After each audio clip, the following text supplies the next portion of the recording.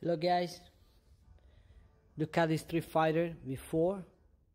Gonna show you where is located the liquid coolant reservoir. Pretty easy, simple to find out, not easy to see, but pretty easy to reach it out. So it's just behind this cover here. You have 1, 2, 3, 4 and 5 screws. That one I already took it off.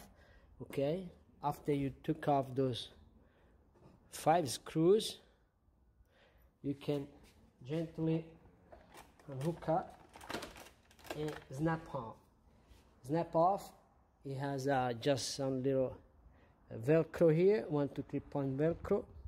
It will come out. Over here, this is the coolant reservoir, and that's it. You lift it up. This is your cap over here.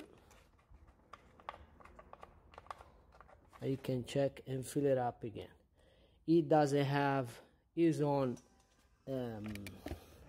this is the checkpoint where you can check the level, but it's pretty much impossible to figure out from there. Hope it's gonna help you. I'll see you next time. Bye guys.